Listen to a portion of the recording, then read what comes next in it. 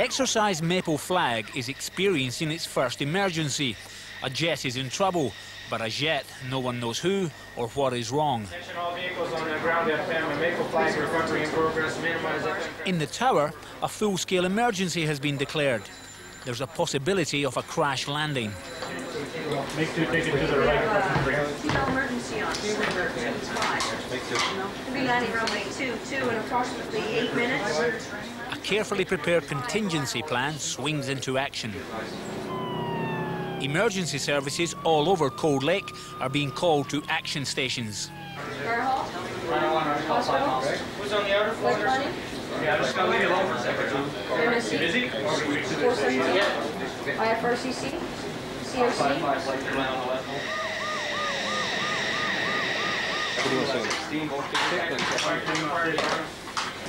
Okay, thanks. Island 2-1 right here, take it to the left, Sector 2-5, we do left. Router. Somebody call 8583, please. 633.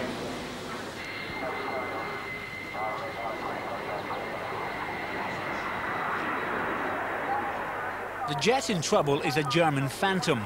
It's been hit by a bird and is flying on only one engine. The video will provide evidence if there's a crash. 33 and 34. Target 3334, Roger. Continue back to the video.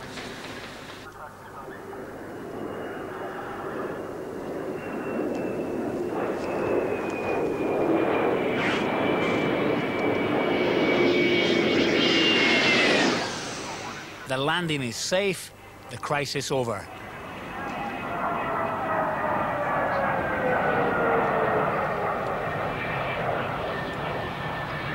Diesel 3, it's there to the right, already signal at 16.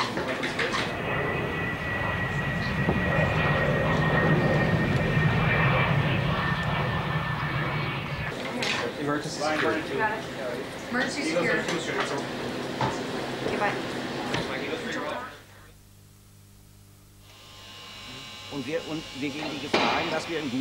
The damaged German Phantom has been towed to a hangar for investigation and repair. It might not fly again for months. The pilot isn't here. He's been treated for shock. This morning the guys were on a sweep mission for a bomber package. They've been on a low mission, that means 300 feet above the ground. And this guy here, he was number 2. He looked to the left towards his leader, and suddenly he heard this big bang, and he was looking to his right, and of course wind was screaming inside the cockpit, and he realized that he had a bird strike. And as you can see, a big hole in the windscreen there, and the guys have been very lucky the way it turned out, that they didn't get hurt or anything like that. From what we could see up to now, only small pieces left of the bird, of course. Small debris were around his life vest, his helmet and his visor, and inside the canopy there were also some small debris, but no large debris left from the bird. As you can imagine, on high speed, like say we are going 400, 450 knots, and there is not much left of the bird. And it will take us a while until we find out what kind of or what type and size of bird it was. The only debris which are a little bit bigger are the debris of the glass from the windscreen. If a glass piece like this hits you around here somewhere, so it could be as well that you die from it. We were flying the exercise, Maple Flag, but very much to the north in the area.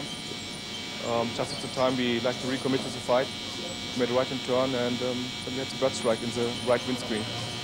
A loud bang, and afterwards some feathers were flying through the cockpit, and it got a little bit noisy up there. Actually, I guess we were lucky, because if the bird maybe hit us in a different way, the whole bird would have come through, and in 300 feet that gets really nasty. I guess so. But we were lucky. Okay, that's the way it is. This airbase lies in the path of one of the busiest bird migration routes on Earth, and these annual war games always coincide with the start of that season. We get the odd bird strike. We haven't lost an aircraft because of a bird strike yet. We have a pretty good system here to track the birds. We have a lot of big birds here in Cold Lake, and we're in one of the major migration routes for all the geese and the pelicans that are heading up to the northern tundra. Despite the near disaster, the war and the flying goes on, even though the birds are still in the air too. The Maple Flag organisers set danger levels from 1 to 5, depending on the number of pelicans and geese in transit. At level 4, everyone gets grounded. The trick is to spot the birds before they leave the lakes.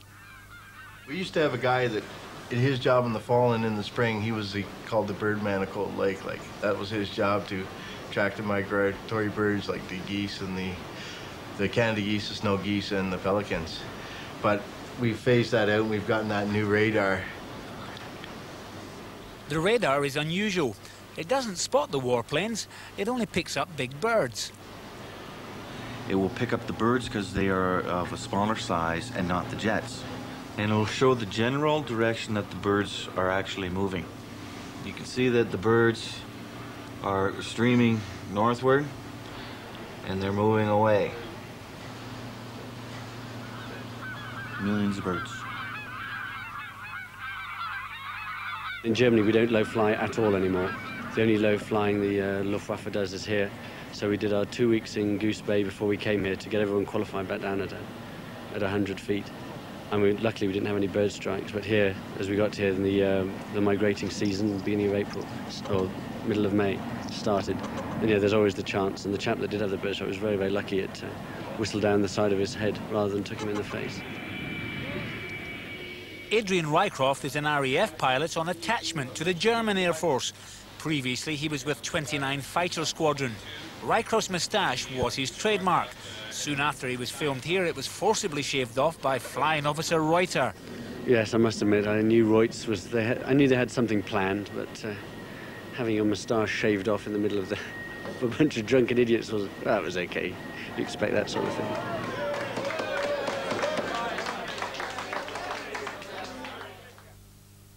We have a 2-ship at 10, a 4-ship at 20, and a 2-ship at 30.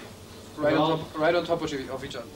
Anybody pick up any trail groups? Flight Lieutenant Rycroft has become an accepted part of the German squadron. He now wears their uniform and is even the butt of their humour. They always make jokes, they call you the prisoner of war and all that, but no, they treat you and they take you to heart straight away. You are very much part of the Richthofen-Geschwader. You're as much part of the squadron in Germany as I was in the UK. You're certainly not made to feel unwelcome or not wanted at all. To fit in with the squadron, you're expected to wear the German flying kit. The only bit is, although they allow you to wear their wings, you're expected always to wear the RAF wings rather than the German wings. I must admit, being on a German squadron at the moment, they don't have problems with their identity, but they do wonder. For the last 50 years, we're all together and part of NATO, and then once a year, suddenly the Germans are out and the Russians are in, and we're all the allies against the Germans again. So, and I think we didn't realise in England especially how upset they were at the D-Day, where instead of being a memorial it turned into a big jamboree, and the Germans were specifically excluded. At least on these they were invited to turn up. So in some respects they do think, are they part of NATO? Are they changed and they're now not forgiven, but they're all part of a team? Or are they really always to be remembered as the defeated people? In Germany, the military hasn't got the same respect, same standing in society as the military does in the UK. It's not shouted about, it's very much kept in the background. All the history is known, but you just don't talk about it as much as you would, and certainly not in public.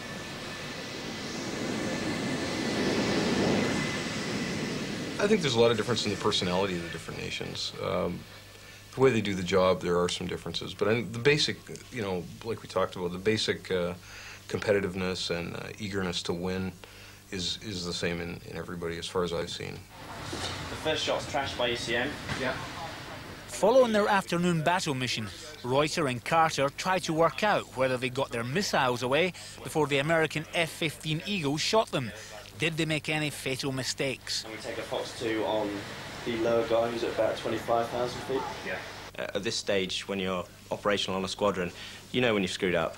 and you come down knowing when it's your fault, and you're fairly well, you're ready to admit it usually in the debrief anyway. Pretty sure we may have missed another run out there. Yeah, we must have But we came to shoot the guy off your tail before we both ran out of west, didn't we? Yeah, just gonna have to run. Okay. Because for airspace, you can't come straight south anyway. I think we're going head to head with the strikers, but they're at 40 miles away at the moment. Multiple spots on the nose. Lock into them if you can, right? Yeah, I've got to find them first. Eagles are really doing a good job of targeting everybody out. So consequently, it's just a case of you know, being threatened to boarding, and you do that all day until you run out of gas. Yeah, hell, we've got loads of friendlies in there and loads of MiGs as well. Okay. Just multiple spots on the nose. Now naked, fucking hell. It sounds bad in a way, but I mean, against the Eagles, that's what you expect, really. And you know, if we were really fighting them, there wouldn't be a whole lot of guys coming home. Come on, give me the lock, you fucking bastard. You know where those guys are, right? I've got strikers merged with friendly as 10037 tactical. You just spent the whole time running away, and then eventually you just got chased down and shot at the end. And it's very depressing not to have got any missiles off your aircraft and spent the whole time running away, and then eventually got shot down as well. Very depressing when you realise that if for real, you'd be in a parachute, and then probably in a prisoner of war camp. Congratulations. Thanks, Flash. Flying Officer Reuter has been promoted. He's now Flight Lieutenant Reuter.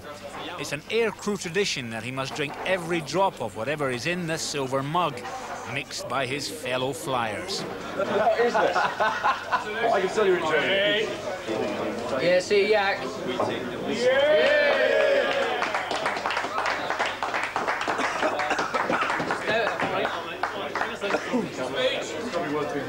Thanks very much, you bastard.